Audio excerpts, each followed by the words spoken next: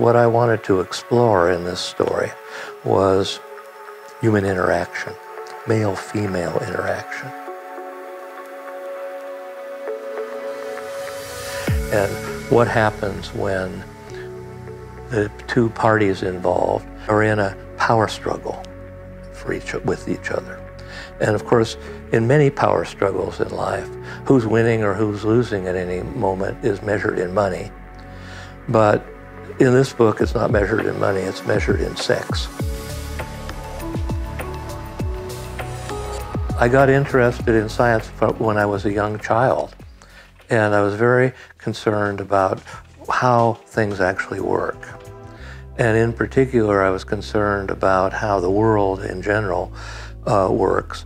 And so when I went to university, I decided to study mathematics because that was sort of underlying all of the theoretical aspects of the things that I was really interested in. Initially, the books that I wrote were technical books that, only a librarian, a colleague, and my mother might ever look at or even open. And I wrote several books of that kind.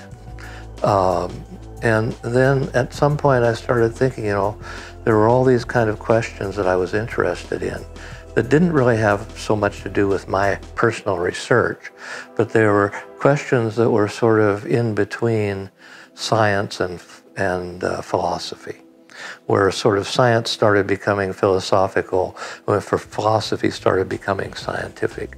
Questions like the origin of life, the origin of language, existence of intelligent extraterrestrials. And so I took a handful of these questions and wrote a book about, each chapter of the book looked at one of these big questions, and I gave the current state of play at that time as to the different competing theories for, let's say, the origin of life, and just presented them in the book. And then at the end of each chapter, I said, well, now, reader, you've seen the competing theories. You can choose any one that you wish, but here's the one I'm placing my money on. This is the one I like the best. And that book was actually a pretty big hit. It was a book called Paradigms Lost, because it talked about science in a form that people could understand. And so that was the start of my nonfiction, popular science writing life. In 1996, my wife came down with a fatal cancer, ovarian cancer. And this was a long, drawn-out kind of business. It wasn't like something that just kills you real quick. And she was ill, and then better, and then immortal, and so on, for basically 2 years, till 1998. And she finally died in 1998 of this cancer.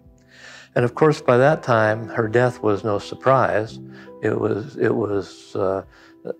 not a shock in the usual sense of like an accidental death, but it was well planned. And in fact, she told me many times while she was ill, she said, I want you to pay attention to your life after I'm gone, have some good thoughts about the time we spent together, but don't start obsessing about it. These things happen, it's part of life, and now you're going to have to carry on without me. And I decided I needed to start doing something that would distract me from the grief and psychic disruption that I had from her death. I took an apartment over in the 3rd district of Vienna, and I decided I'm going to think about writing in a different way now, because I always wanted to write, and this was an opportunity to think, maybe I should not always just write nonfiction. And I spent several months, 2 or 3 months, working on that, having different ideas, putting things together, and so on. This was very good therapy, writing. But I declared myself cured, and all of the various ideas and thoughts and partial stories and whatever that I put together in that time, they sat in my computer. And that's where they sat for the next 20 years until I decided it was time to take at least one of them out and finish it up. And so I finally created a story that in, let's say, literary parlance, it's a book, it would be called a roman à clef. It's a book that actually is based on real life, but it's fictionalized. And the main character in the book is a fictionalized, but not very fictionalized version of the writer. And so this book is a story about a older guy, me, a scientist, and an encounter that he has with a much younger woman who happens to be maybe 25 years younger than him. And she's a financial analyst at a big company in London.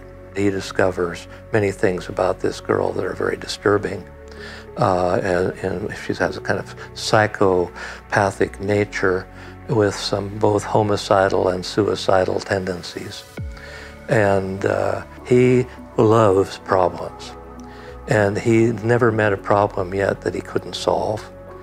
And so in the end, the book, of course, has a lot of different kinds of sexual encounters, as one might expect, between an older guy and a beautiful, young, smart woman. But some of these are a little bit on the wild side. And that's why the book has a subtitle, A Psychosexual Thriller. Pray for Me, P-R-E-Y.